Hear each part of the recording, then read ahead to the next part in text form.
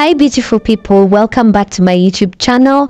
And today, don't mind the crazy hair, but we are going to be doing a yellow eyeshadow makeup look. This is a very simple beginner makeup look that any beginner who has not done makeup for ages, especially if you normally find that blending your eyeshadow is really difficult, using just a plain palette where you have different shades of one color is the perfect thing for you. So I've started with skin prepping my skin using the Neutrogena Hydro Boost I bit aqua gel, and that's what I applied all over my face. And then I'm going in with a black opal powder foundation in the shade dark.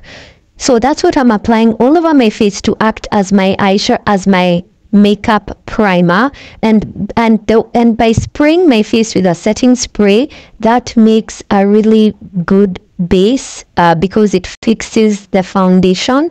And then now we are going to start off again afresh with our eyebrows. And as you can see, the eyebrows they were looking sparse, but now they look bushy. And what I've done is that I've just gone in with a brown pencil and filled in the eyebrows to look bushy. And then what I'm doing right now is that I'm using an eyebrow wax by Pastel to just seal in the eyebrows so that they don't slide off or come off or rub off. And then now what I'm doing now is that I'm taking a little bit of concealer. And this concealer is about 2 shades lighter than my normal skin tone. And this is the LA Girl Pro Conceal Concealer in the shade Fawn. So I've applied it all over my eyebrows just to make sure that my eyebrows are popping in the middle of those 2 bright concealers that I've applied above and below my eyebrows. So the purpose of this is just to make your eyebrows pop. And the excess concealer, I applied it on my eyelids just to act as an eyeshadow primer. So the concealer, I used the same concealer that to define my eyebrows and also to act as an eyeshadow primer for my eyeshadow. And then now I'm color correcting the spots on my skin because we are human. All human beings have spots on their skins. Nobody's skin is perfect, and we are perfectly made. Some people even highlight their spots, but in this case we are concealing them. Yeah, so I've just taken an orange color corrector. Now an orange color corrector is usually used to correct dark spots on the skin, especially in dark-skinned people. So that is what I'm doing. And I also use the LA Girl orange color corrector for this step. After you're satisfied with the blend, it's time for foundation. And I've mixed 2 foundations. I've used the L'Oreal True Match foundation, and I'm also using the NYX foundation. And I'll write the numbers somewhere of those the exact shades that I mixed together. Now, I've never found the perfect shade for my skin tone because my face usually gets sunburnt, or rather, not sunburnt. Sunburnt is a wrong word. I'm not sunburnt, tan. It normally tans. And I tend to work in the sun a lot. So because I tan,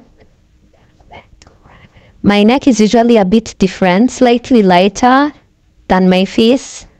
So I tend to want to match my foundation shade to my neck so that I don't look ridiculous.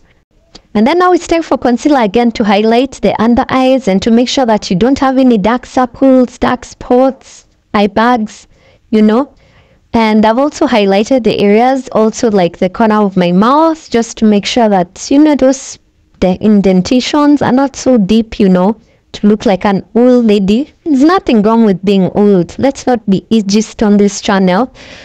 Yeah. But I am choosing to hide the age. So by applying all the concealer in the areas that you saw me apply, and also on the bridge of my nose just to highlight the area. And I'm using I used a flat brush first, and then I'm using a damp beauty blender for this next step. Yeah, so make sure that you blend until you're satisfied with the results. And then now, I was not satisfied with that concealer. I want very bright under eyes. So I've gone in with this Maybelline Super Stay Concealer once more. And this one I'm just applying to the inner corners of my eyes, as you can see, like along my nose. And then I'm also going to contour my nose. And I'm not going to do like a full nose contour. I'm just going to apply this contour shade along the nose, the areas that you've seen me applying the contour shade. So I'm just going to blend again that concealer with a brush, a flat brush, and then I go in again with the damp beauty blender. And then now I've just taken this smaller brush and I'm going to blend out that contour shade that I applied all along the nose. I'm going to like drag it all along the nose. Don't drag so much, otherwise you will lift the concealer and the makeup in general. And then now we are going to set our concealer, the areas that we set, and I'm using a black opal setting powder to set that area. And now this is the main thing for this eyeshadow, a very simple eyeshadow look. So I've just gone in with like an orange shade in the crease of my eye. And then I'm going to go in with this yellow shade that I'm going to apply all over my eyelid. And then after applying it all over my eyelid, we're going to blend the two shades, the orange. And the reason I used orange was because orange is closer to my skin tone than most colors. You can use dark brown, you can use, you know, shades that are almost your skin tone. I just want the color to look a bit, how can I put it, monochromatic, if you will. And then in the inner corner of my eye, what you're seeing me dabbing there is a really light shade of yellow. That is a very, very light shade of yellow, almost white. And that is what I'm going to just dab in the inner corner of my eye. And then afterwards, I will blend all the colors together.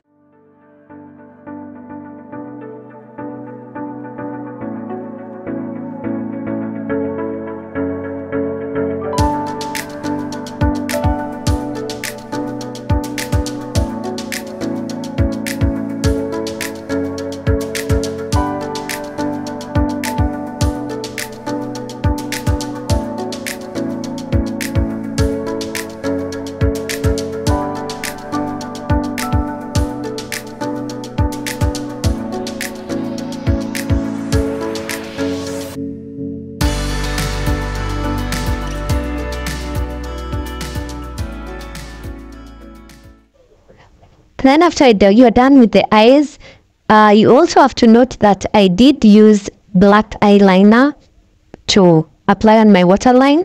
Now we are doing lips. So I've just lined my lips with a brown lip pencil and I've put it on thick. And then now I'm going to use this Maybelline lipstick. This is their vinyl gloss. And they are not vinyl glosses as such, they are vinyl inks, Maybelline vinyl inks, and this is the shade Red Hot. You have to shake it fast before you apply it, and what it does is that it makes you, you don't have to use a lip, what is it called, a lip gloss over your lipstick, and it's like, it's a glossy lipstick, let me just put it that way. It's like the finish is gloss, but you can't really tell that the finish is gloss, while how it feels on your lips. So it's a really nice lipstick. I love it. And then what we are going to do next is that I'm just applying, I applied concealer all around my lips and then I blended it out. So we are going to now remove the excess setting powder. You remember the setting powder that I used to apply under my eyes? We've removed that and we've also applied blush on our cheeks. So that is what I've done, and then I'm just highlighting my nose with a highlighter. And then I believe we are done.